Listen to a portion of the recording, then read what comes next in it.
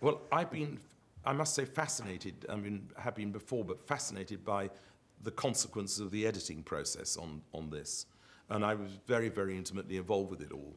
And I find that very, very exciting. I find it very thrilling because for the first time, really, as a theatre animal, what I'm seeing on stage is being captured on film.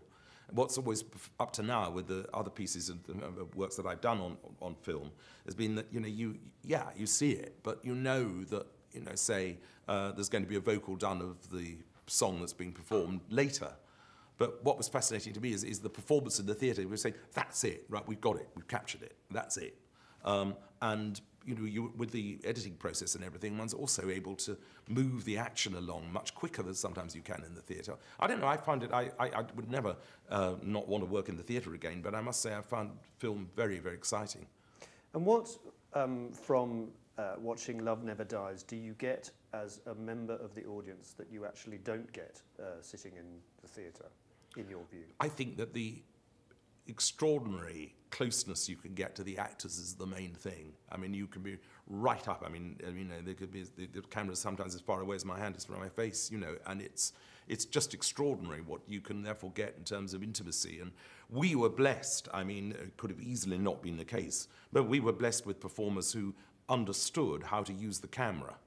I mean, a lot of musical theatre performers wouldn't have been able to perform as these two. I mean, Ben and Anna. I mean, the screen kind of eats them up, or they eat up the screen.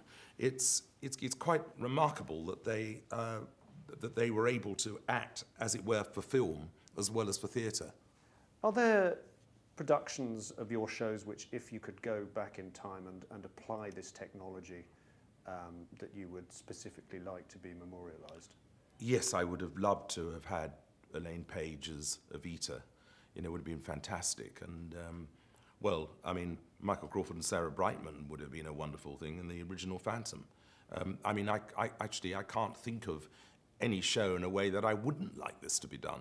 I mean, obviously, some will work better filmically than others, but I would think that, the right cast with aspects of love would be very, very exciting for me.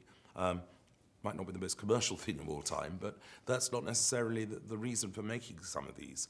But I really do hope that it's going to unlock the door for a lot of other people, not just myself, but for people who love musicals, to be able to see them with some of the artists who, I mean, God, would it be wonderful if we had, you know, the first night of South Pacific or something, you know, to this standard.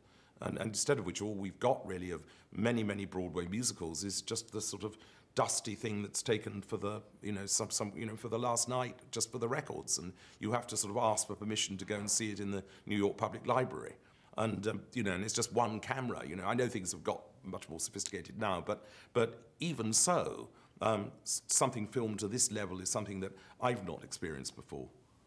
And plainly, many more people are now going to be able to see Love Never Dies than would have done beforehand. What would you want to say to people who are thinking of watching this on DVD or Blu-ray? Well, I would say that it's probably my most personal piece, wonderfully performed, in a production that I myself don't think could be bettered. And if you did enjoy the original Phantom, you, I think, will get a lot out of this. And I think the people who didn't see the original Phantom will also get a lot from it, because I think in many ways this is it's a more complex piece.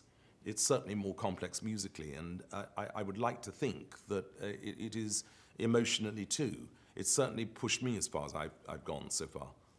Andrew Lloyd Webber, thank you very much. Thank you.